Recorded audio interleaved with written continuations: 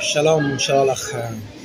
In this video, I'm gonna give an information about blind faith versus faith with evidence. As you know, for example, blind faith, you got the European Bible or the New Testament. The New Testament says very clear, there's a divine Son of God, between parentheses, and he's God in flesh, where there's no pronoun whatsoever. So a Christian believes because it's written there. Because the word taught from many years, for centuries, it's rare in the New Testament, so it's the truth, because it's the word of God, when actually it's not the word of God. It was made up by Greek philosophers and Roman philosophers. But the Christian believer, that's called blind faith, because there's no hard evidence, they haven't seen God in flesh, they haven't touched God in flesh, none of that. So called blind faith. Not even the other books saying that he was God incarnated and he created the universe or anything like that, besides the books of these Greek and Roman philosophers called New Testament.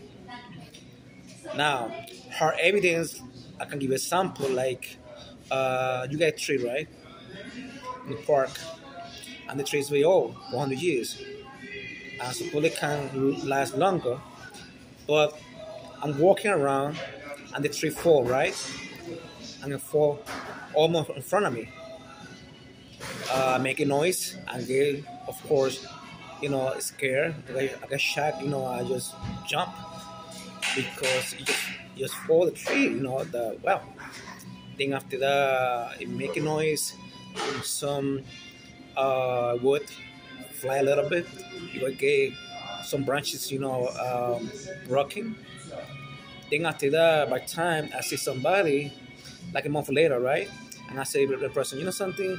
I saw this tree in the middle of the park, like for example, Central Park, and got fallen. I said, I don't believe you. Yes, it is true. No, I don't believe you. Then I said, okay, so go over there and see it. But remember, it was like a month ago, so everything is clean. But even though that is clean, it's gonna see some marks on the front where there used to be a tree. So still you can see some shadow or marks of the fallen tree. So that's actually the evidence that yes, there was a tree there and it got fallen the tree. So that's the evidence. The marks and the shadow of the land when the tree actually got fallen. So that's actually the evidence. But for him it's evidence. So in my situation, I don't need evidence. Why? Because it's not faith for me. Why it's not faith for me? Because it actually happened in front of me. The tree fell in front of me.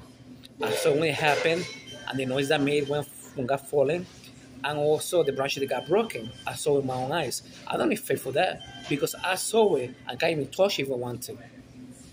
You don't need no faith for that at all. But the other guy, now, you can say he got faith, but faith with evidence that actually something really happened.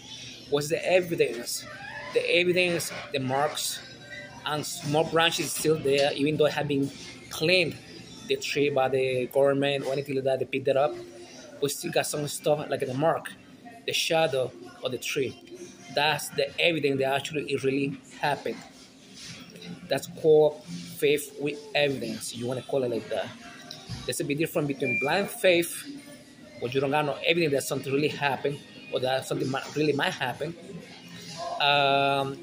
with evidence that something really happened with hard evidence. So that's the difference between blind faith and hard, faith with evidence. That's the big difference.